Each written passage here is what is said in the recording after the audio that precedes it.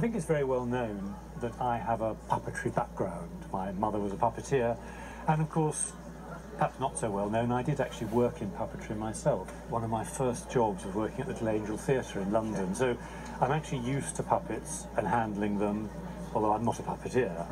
Right. But this is a fantastic group. What's the background? Well, this is a collection that was some partly created, some owned by Waldo Lanchester. One of the great names in puppet history. Yeah, one of the great puppeteers. He really reinvented the art of puppetry in the 1920s. Which had sort of been lost. It had been lost, Is yes. it fair to say then, you know, he's the equivalent to the Charlie Chaplin of comedy? I think that's quite true, yes. So it's that important? It's that important, yes. He was that important in puppetry fields.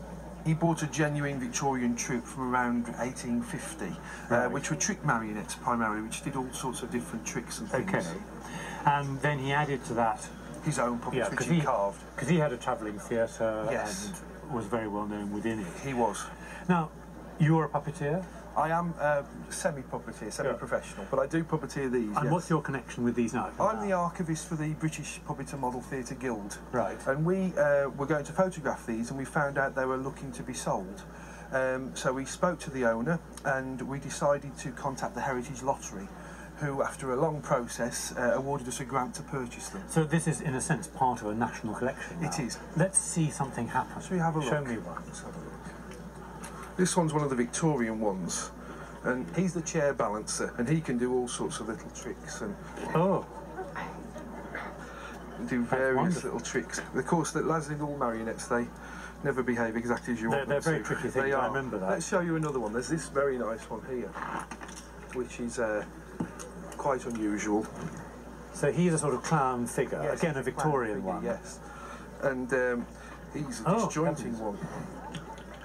So they did all sorts of different tricks. So it was a real sort of magic show, magic It really process. was, yes. I mean, we think of puppets very much as a children's entertainment. Yes. But they were well beyond that, weren't they? They were. And certainly Waldo did things for children, but he also did things for adults as well. He did an opera and all sorts of different performances. Now, I'm not as good as you, but I'm going to have a go.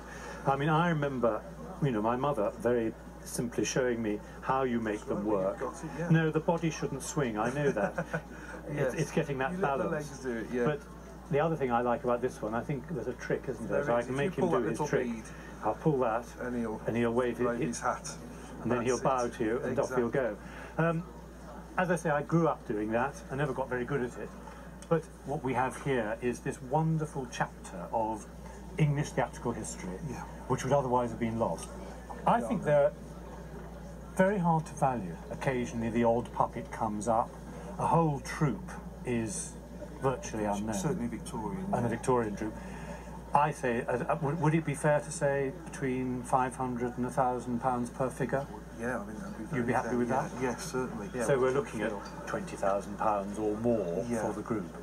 But they'll never be sold, so that's good to know. They're in very good hands. Yes. The national collection. They are. Thank you. you.